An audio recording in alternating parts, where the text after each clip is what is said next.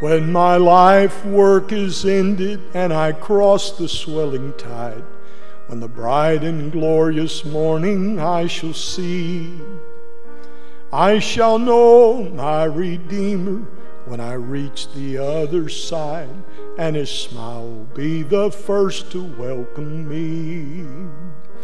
I shall know Him, I shall know Him, and redeemed by His side I shall stand. I shall know Him, I shall know Him, by the print of the nails in His hand. Oh, the soul-thrilling rapture when I view His blessed face, and the luster of His kindly beaming eye. How my full heart will praise Him for His mercy, love, and grace that prepared for me a mansion in the sky.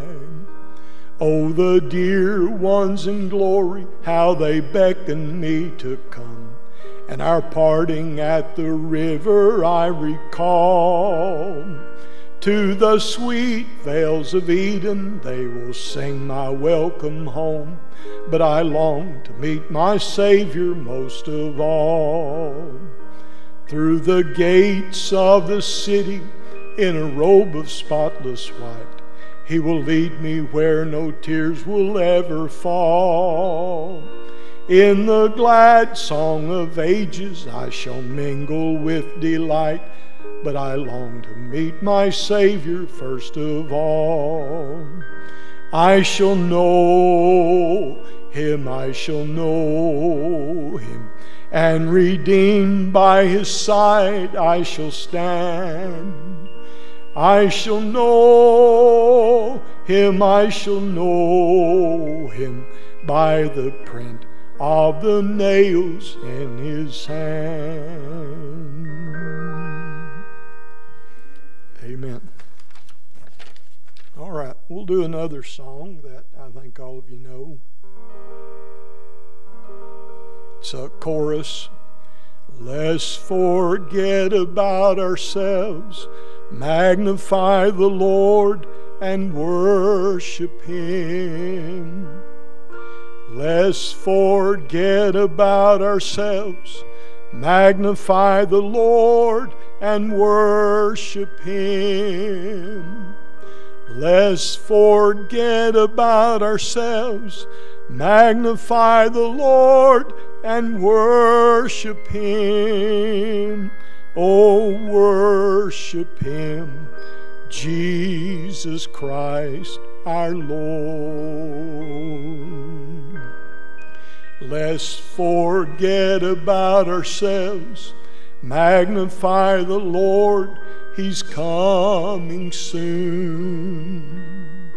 Let's forget about ourselves, magnify the Lord, He's coming soon. Let's forget about ourselves, magnify the Lord, He's coming soon. He's coming soon, Jesus Christ our Lord. Let's forget about ourselves, magnify the Lord, and praise His name. Let's forget about ourselves, magnify the Lord, and praise His name. Let's forget about ourselves, magnify the Lord, and praise His name. Oh, praise His name, Jesus Christ our Lord.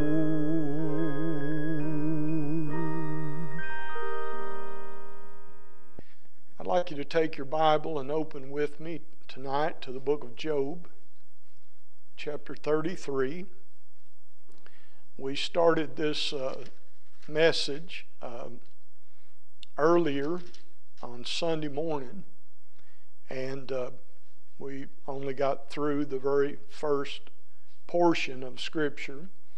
And really the theme of this chapter is found in verse 14. For God speaketh once, yea, twice, yet man perceiveth it not. God speaks once, and He doesn't have to speak again, but He does. In fact, many times God will speak over and over and over to us. You just stop and think about how many times you heard the gospel, or you heard about Jesus, or you heard the Bible, and you went right on in your rebellion to God. I went to Sunday school as a boy, and I heard about Jesus, and I listened to different preachers, and my grandmother talked to me about God. But I went my way. When I got about 13, I started, deciding I knew better than my parents did. And you know how a lot of young people, they be teenagers and they think they know everything. And yet God kept speaking to me. And but the thing is, in most cases, God speaks, but we don't perceive it. We don't hear it. And until God gives us ears to hear effectually, we will never hear. This is why salvation is such a glorious thing, because a person may hear 1,000 times the gospel, and they'll hear certain parts of the gospel, and it just doesn't make any sense to them. And then finally, God makes it real in your life, and you hear, and you take God serious. Well, we're going to begin reading at verse 12.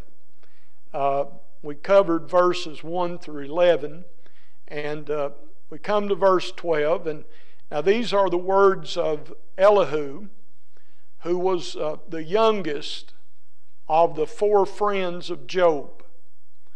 Remember that Job had, first of all, these 3 men that were contemporaries. And then he had this younger man, Elihu, who also spoke to him. And of course, the contentions of all 3 men was that Job was a secret sinner. That all of these trials came on Job because Job, in his private life, was committing sin. And Job was saying, I'm not a perfect man, but I am living my life to the best of my ability, and I'm doing my best to honor God, and there is no glaring rebellion in my life against God. But they didn't believe him. They said nothing like this would happen to a man if he was really doing what God wants him to do. Now, I'm not saying Job didn't learn a lot, but we know that the sufferings that came on Job were not because Job was being punished. A lot of people, when they read the book of Job, and they think, well, Job had all that happen to him because Job deserved it. Well, I guess in a sense we could say we all deserve to go to hell if God gave us what we deserved. But a person can be living for God and doing the best they can and honoring God, and they may have terrible things happen in their life, and that does not necessarily mean that they're being judged by God. And we ought to be very careful about condemning people. You know, we see a little child that's maybe got some terrible illness, and we blame it on the parents, or people will say, well, they must have done something to have caused that. You remember even the Pharisees did that with Jesus, with the blind man. They said, did he sin in the womb? Because they had a tradition that you could sin in the womb. Or did his parents sin? And Jesus said, neither one is true. He said, this is happening in the Gospel of John for the glory of God, that God might be glorified. All right, now with all that said, now let's kind of delve into this in verse 12. He says, behold, in this thou art not just. I will answer thee that God is greater than man. Now we can amen that. We know that God is greater than man. Man was created by God from the dust of the earth. And as a creation of God, man is one day that we're going to judge angels. But we've been made a little lower than the angels in creation. But the children of God one day are going to stand in judgment of angels, according to the Apostle Paul in the book of 1 Corinthians. He goes on and he says, why dost thou strive against him? Now, this question, he's asking Job, Job, why do you strive against God? Now, Job wasn't striving against God, was he? This is what we call a straw man. There are a lot of people like to build straw men, and then they like to tear down or burn down their straw man. And they'll make up a situation, and then they'll fit you right into it, and then they'll say, yeah, that's you, when they have no idea about what's really going on in your life. Job wasn't fighting against God. He says, for, notice, he giveth not account of any of his matters. And this is that he's saying that God doesn't have to give an account, and that is true. Daniel tells us that he doeth what he wills in the army of heaven, and there is none that can stay his hand or say unto him, what doest thou? God can do whatever he wants to do because he's God. He could have passed over us and never saved us, and we wouldn't have had any just cause to condemn God for doing that. But God does answer. The Bible tells us that God cannot lie. The Bible tells us that God is just. He's just in all of his dealings. God cannot be unjust because it would violate his holy nature. Then he goes on and he says, for God speaketh once, yea twice, yet man perceiveth it not. Now he touches on dreams.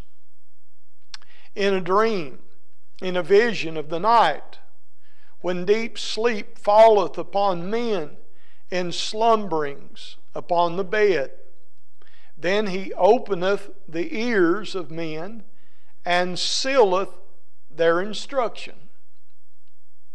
that he may withdraw man from his purpose and hide pride from man. He keepeth back his soul from the pit, and his life from perishing by the sword. Now he does speak some real truth here, because we know that in times past God has spoken to men through dreams. He spoke to Nebuchadnezzar, Belshazzar, and other times in the Bible. But in our day and age, we don't live by dreams. We live by the Word of God. The Bible tells us in the book of Hebrews that in these last days, God has spoken unto us by His Son. So God speaks to us primarily in our day and time through the Word of God. The Word of God is inspired, infallible, inerrant, and that's why it's so important that we read the Bible daily, that we go to church, that we pray, that we continually keep ourselves close. Remember the church at Laodicea. They had grown lukewarm. And the Lord said, I would that you were either cold or hot. But because you're lukewarm, I'll spew you or spit you out of my mouth. I'll vomit you out. You know, most time people don't like things that are lukewarm. They either want it hot or cold. You want hot coffee or you'll get iced coffee. Now some people like things lukewarm.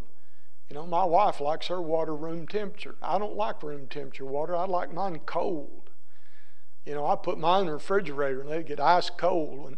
When I was a boy growing up, we had a well and we had a spring and we'd have one of them metal dippers and we'd drop that big metal well and we'd draw that water out and you'd be so cold when you would put that metal dipper up to your mouth to drink that cold water.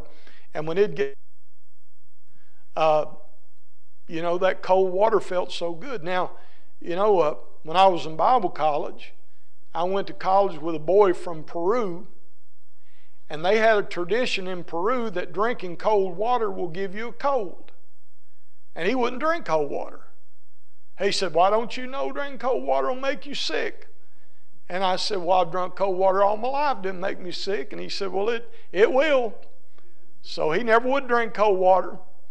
But the Lord said of the Laodiceans, He said, I wish you were either cold. I just wish you'd quit altogether. I'd rather you be cold or be hot.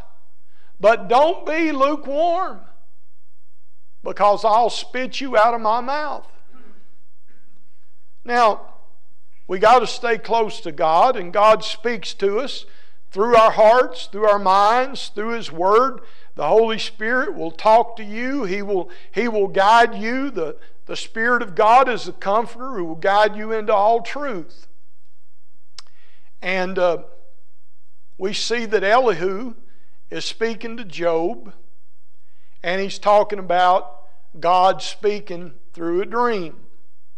Young Elihu spoke in his wordy, imprecise way. It certainly was true that God is greater than man, but that did not mean that Elihu could or should answer Job in the way that he did. Yet he made a very strong connection between God and his own mind, as if he knew the mind of God. Be careful when somebody takes upon themselves too much authority and they think that they know the mind of God and that they're somehow God to you. Nobody can be God for you. God speaks to you through your heart, and He don't need a preacher or a priest or anyone for you to confess your sins to. Jesus Christ is the advocate with the Father. And when you go to the Father in the name of Jesus Christ, the Lord will hear you just as much as He hears anybody else, because you're His child. Now, are you a righteous person? Are you walking the life you're supposed to be walking? If you say that you love God and you pray and yet your life is nothing but hypocrisy and you're living like a hypocrite, do you think God's going to answer you? Now, He may, but in most cases He probably won't. There have been times where God has answered people even when they were out of His will, like Jonah. You know, Jonah was set against God, but God still worked through his life and used him even though Jonah was backslidden. But be careful when somebody thinks that they know more than God does, because they'll lead you into trouble. You got all these modern day men, they'll tell you, oh, I'm a prophet and I can tell you what's going to happen in the future. And You know, you got this guy named Khan, and he's a con, all right. And he comes on YouTube and all over TV, and you know, he looks like that guy on the Monsters, you know, the way he's got that hair combed down, but he wants you to believe that he's some great prophetic preacher. I was just reading an article about him, and he's made hundreds of prophecies, and over half of them have been lies. Now, when somebody prophesies and it don't come true, they have just proven they are a false prophet. The only kind of prophecy you ought to be giving is the Word of God. You stay with the Word of God and you won't get in trouble. But when you start doing things in the flesh and making prophecies that are just of man, you're going to get yourself into some trouble. He goes on and he says, it's like his mind is a common place for God to dwell. Why do you contend with him? And Job may speak in one way, or God may speak to Job in one way or another way. And his thought here is that God had spoken to Job already, that God had told Job, but Job had not perceived it.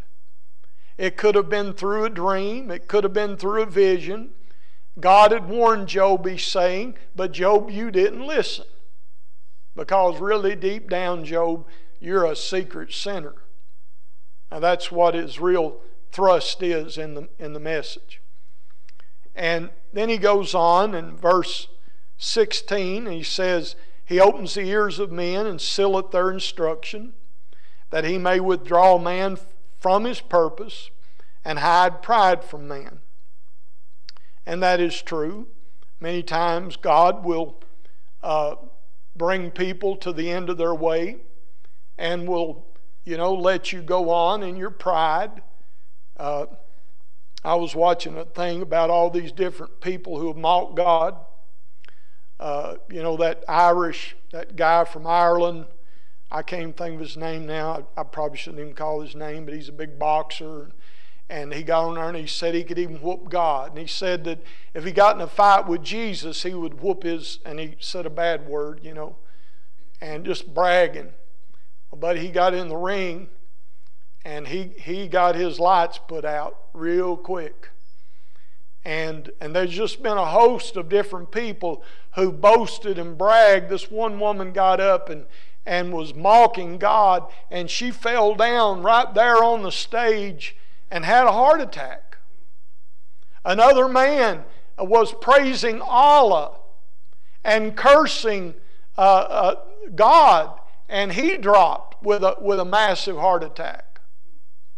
Tell you what, God is not mocked. When you get up and you say things and you're so arrogant and filled with pride and you don't think God can't knock you down, you're in for a rude awakening. God can kill me right where I am right now. That's why I want to be careful about everything I say and everything I preach and everything that I do, because I'm going to give an answer to my Heavenly Father. Now he goes on and he says in verse number 19, he enters into the next part of his speech. He says basically that God has spoken your sufferings to save your soul from death.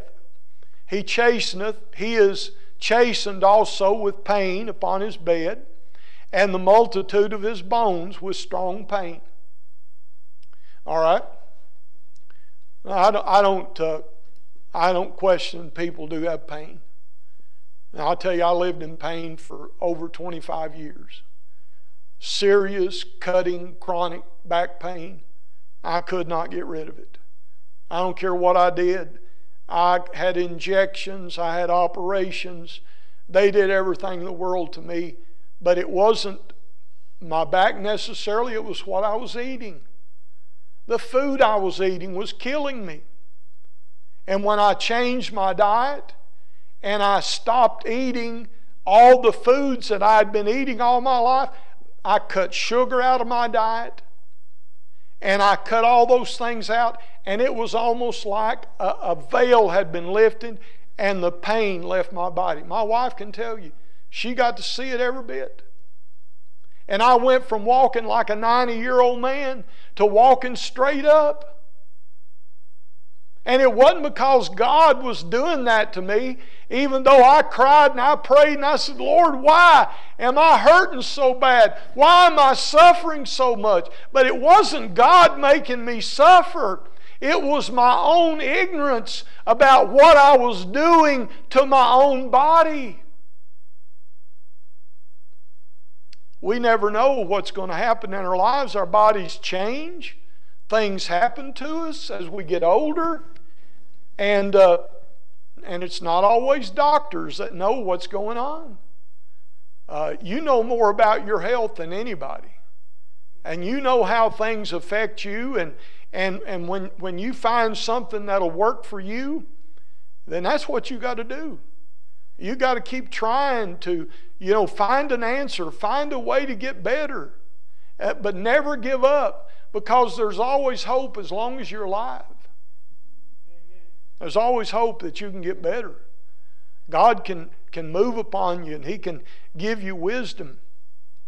So his conclusion is that Job had all this pain, and Job did. He had sores from his head to his feet. And so that his life abhorreth bread, and his soul dainty meat. I dreaded eating. And when I would eat, within 10 minutes, I'd have so much pain in my legs that I'd tell Kathy, I'd say, darling, just go in there and get that chainsaw and cut my legs off. I said, it wouldn't take me a minute, just take a chainsaw and cut my legs off. And I couldn't figure out why. And I'm sure that Job was in all kinds. Now, Job's situation was that Satan had told God if he would let him at Job, Job would curse God to his face, didn't he? So it wasn't that God was necessarily just mad at Job. It was that Satan was getting at Job to make him curse God. Then he says, in verse 21, his flesh is consumed away, that it cannot be seen, and his bones that were not seen stick out. So Job had evidently lost so much weight, and he was so sick, he probably was vomiting, and probably had dysentery, and he was just in an awful condition. And many times when people get consumption and some of those diseases, they can't get better. And then he says that, yea, his soul draweth near unto the grave, and his life to the destroyers. He's getting near to death. Death is coming. We know that death is going to come to all of us, unless the Lord takes us out, unless the Lord comes and we're taken out before He comes again. But if we live long enough on this earth, it's appointed unto men once to die, and after this the judgment. But we don't, as a child of God, we don't have to be afraid of death. Now I'll tell you, I've gotten close to death several times. And when I was lost, I was scared to death when I nearly died. I literally was in a panic. But after I got saved, and there have been several times when I came close to dying, I wasn't afraid at all. When I had my heart rate ran up, it was way over 200 beats a minute, and my heart was running away. And my wife was saying, darling, I got to get you to the hospital. And I said, darling, just let me go in and lay down on the bed. I'm just ready to go on. Just let me lay down, and the Lord will take me on home. But she said, no, you're going to go to the doctor. You're not going to die. But I felt so bad, I was just ready to quit. And, drinking different things that speed your heart up. I tell you, you got to be careful with caffeine and these energy drinks. Stay away from these energy drinks because they can make your heart speed up, and your heart, they'll have to stop your heart to slow it down. This happens all the time to people. And they don't even realize what they're doing to themselves. And then he says, yet there be a messenger with him, an interpreter, one among 1,000, to show unto man his uprightness. God does have certain people that speak the truth and will teach the Word of God, and He will keep your soul back from the pit. But Job wasn't paying attention, he was saying. And there had been visions, he said, but God is now speaking, Job, through your suffering. And here the main contention of his argument took shape, is that through suffering, God is dealing with men to bring them into a higher place. And suffering does purify us. You know, before silver is made pure, it has to go through a refining. And before gold becomes pure, it has to be refined. And the Lord does allow certain amounts of suffering. A lot of times we don't really have a lot to say until we've been through something, do we? You know, when you're going through trials and you're going through heartaches, you want to talk to somebody who's been through something, who can help you, who's experienced that, right? I mean, you want somebody that's not a novice, but somebody who's experienced that, and there is some truth to that.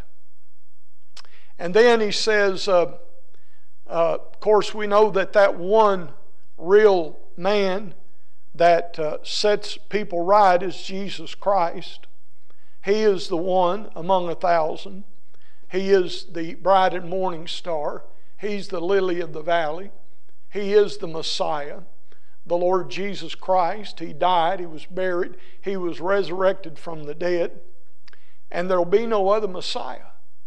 I'll tell all of the Jewish nation that would listen to me, there will be no other Messiah. He come, and those folks who are waiting, they are waiting in vain, because Christ has come. And God has validated that Christ has come, and He's been resurrected from the dead to authenticate His work as Messiah. And then we see that He's gracious in the view of Elihu. God would only receive and respond to His messenger if he would only admit to God's uprightness, that God would restore Job to favor. If Job would receive God's grace, he would be rescued from the pit. He would be healed. His flesh would become, notice he says, it would become like a little child again. Notice verse 25. His flesh shall be fresher than a child's. He shall return to the days of his youth. You know, I've read stories of a man who was up in his 80s and he was near death, and this was in the Kentucky Explorer. It's not in the Bible, but supposedly all the people that knew him, they thought he was going to die, but suddenly he got this miraculous healing, and his hair had turned gray, and all of a sudden it turned dark again. And he started going out and working and doing stuff, and he was like a young man again, and lived up over 100 years old. There are stories about that you read about in history. And, you know, he's saying that. In most cases, that's not what happens. People find out they're bad sick. Maybe they've got cancer. And like this one gentleman, he lived 3 weeks. The doctor told him, said, you're covered with lung cancer. He was a heavy smoker. We were driving to church, And there's a man standing out by the side of the road, and boy, he was going to town. And I started singing to Kathy that little song, smoke, smoke, smoke that cigarette. Huff, puff, puff, puff yourself to death. You ain't going to huff and puff no more upon that golden shore where I understand there's no cigarettes. But you know, people will take that stuff right in their lungs, and then they get lung cancer, and they will say, I wonder what I did wrong. Well, you've been smoking those things for 40, 50, 60 years, and you've been taking that into your lungs. It's a wonder you didn't get it before then. Now, am I condemning you? Am I condemning people who smoke? No. My mom and dad smoked. I had to grow up with it as a boy, and I hated it.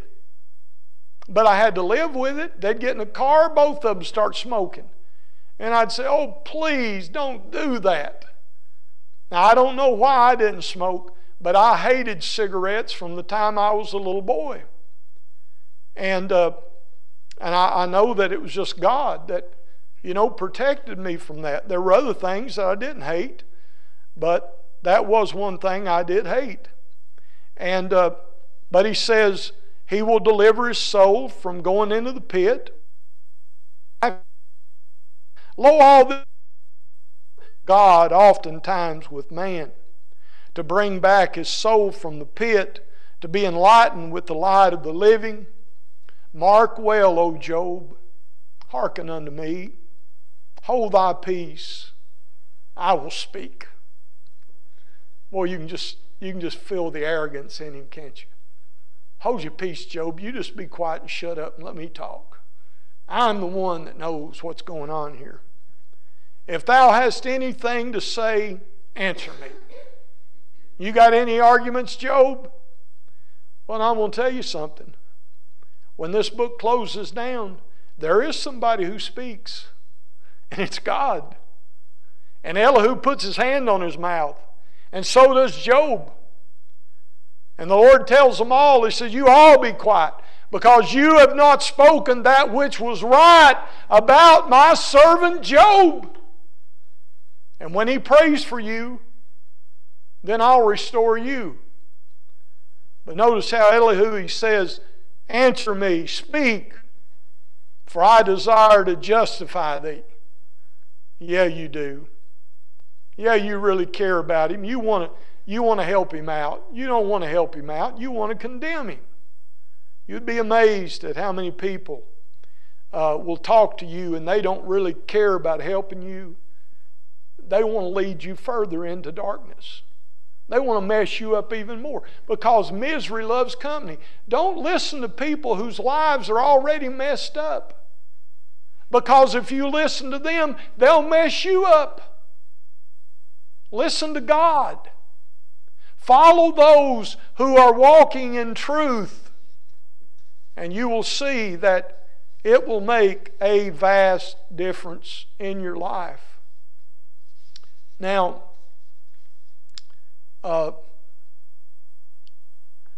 we see that in verse number 33, if not, hearken unto me, hold thy peace, and I shall teach thee wisdom. We could say that Elihu was a self-centered man. He was a narcissist. It was all about me. I'm right. I've got the wisdom. And I want to leave you with this in closing. This article is entitled Self-Centered. From an unknown source comes an article titled How to Be Miserable. And here's how to be miserable. Think about yourself. Talk about yourself.